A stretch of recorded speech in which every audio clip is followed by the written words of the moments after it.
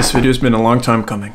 Hey everyone, my name is Manuel Mendez, and hopefully you'll be seeing a lot of me in the next few weeks because I'm gonna start making more videos. This time around, I wanted to share an experience that I did over the past 2 weeks. So let's cut it short, shall we? Over the past 2 weeks, I've been doing what is called Warrior's Fast. And if you're not familiar with fasting, essentially is not eating anything for an extended period of time. Warrior's Fast is a form of intermittent fasting when you don't eat for 22 hours and you have all the food you want, well, all the food you need in 2 hours of your day. And you're probably thinking, why would you do this unless you already know the science behind fasting, why you should do it, why you should not do it. Now, if you go into the science of fasting, why you should do it or why you shouldn't, it's very easy, right? When you go into fasting, your body goes into a state of autophagy in which it starts repairing your cells. Now, I'm not a scientist and there's a lot more videos that explain this much better than I can, but essentially it's good for your body, especially if you're eating all the time. If you're eating all the time, your body is in constant digestion, so it's kind of good to give your body like some time to chill and just do its thing without you putting food on your stomach 24/7. So the reason I wanted to do it as well is I had a weekend with my girlfriend and we just ate a lot of carbs, you know, pasta, pizza, rice, all the things that I personally love as well. But I was just feeling very bloated and my energy was low.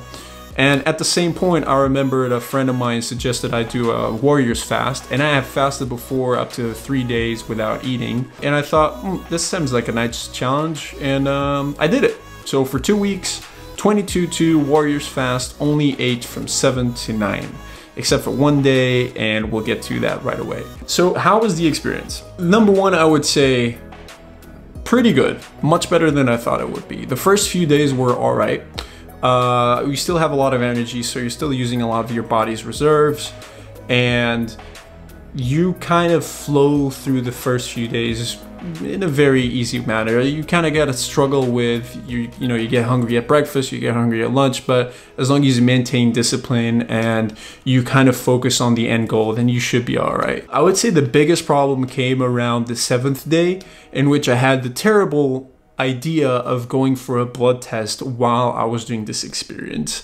And for the first time ever in my life, I fainted. Now, of course, in that day, as soon as I got out of the hospital after the blood test, I had something to eat at lunch, and that was pretty much the only cheat day I had. Other than that, I kept following protocol. And after the first week, I gotta say, I was feeling pretty amazing. The second week was where I noticed really the benefits. And the main benefits I would say is, number one, my mood was like through the roof. It's much easier to be happy and just maintain like this solid level of excitement about life. And I found this newfound energy, right? I found this newfound energy, not only towards my work, but even towards exercise. I'm still working out 4 times a week, doing mostly, you know, hypertrophy training, everything pretty much muscle building, right? And I was doing that for the 2 weeks, so that's very important as well. Again, not a doctor, but I do advise you to keep your muscles working because else your body will try to draw energy from eating muscle, apparently, to a certain degree. But again, not a doctor. You should look into stuff like ketosis, fasting, and there's a lot of YouTube videos. I might link some on the description if you want to learn more about. Anyways, back to the experience. Second week, major benefits, I would say. Mood was higher. In the gym, I started seeing a little bit more of my muscle. Of course, I lost a bit of fat, so I'm feeling better about myself because I'm seeing my muscle grow and I'm seeing my body getting a bit more toned. In fact, I'll put the pictures of before and after. Well, let's do it right now.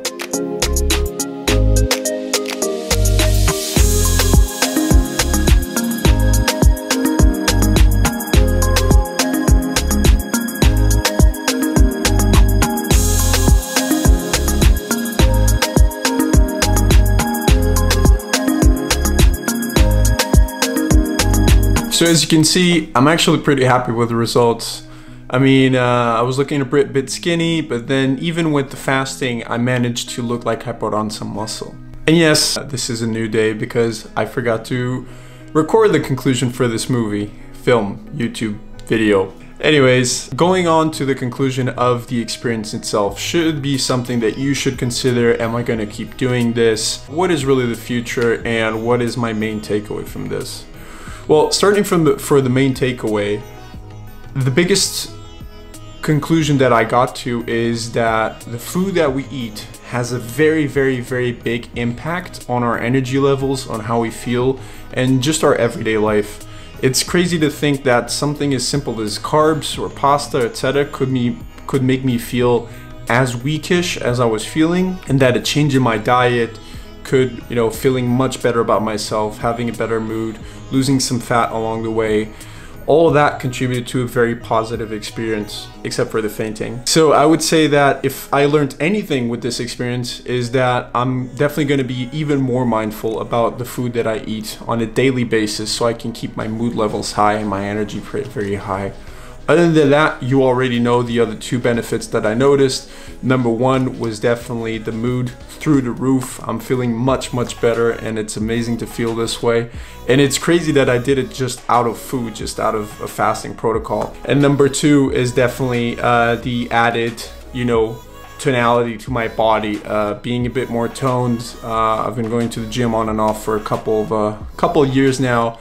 And now that I'm really, focusing on a consistent basis, going there and doing the work, this just accelerated a bit of that muscle tone process. So I'm very happy that actually happened. Will I keep doing this? Hell no. It's just not possible for me to sustain a 22-2 lifestyle at the moment. I myself, I live with my brother. We eat lunch and dinner every day. I'm just not gonna do it because I enjoy eating meals with my friends, my family. And not only that, I enjoy eating. It takes discipline, it takes consistency and devotion to the goal. And I did the goal. The challenge was 2 weeks. I felt amazing after that. Now I'm kind of still monitoring how I am feeling post-experience, but what I'm currently doing is another form of intermittent fasting, which I believe it's 8/16, in which I'm simply skipping breakfast for now. And to be honest, some days I'll have breakfast just because if I want to, I'll have it. Life is about balance and not being, super fundamentalistic about exactly the approach that you want to have towards it.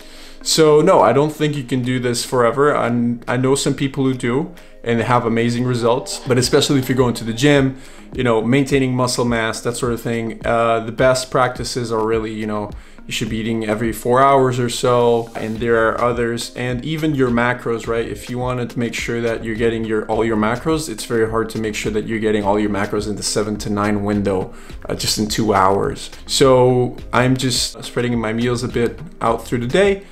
But another thing that I'm also doing is I'm trying to keep carbs for dinner and having something quote unquote lighter for both breakfast if I have it, lunch and snacks during the day, just because it seems like carbs tend to slow me down as well.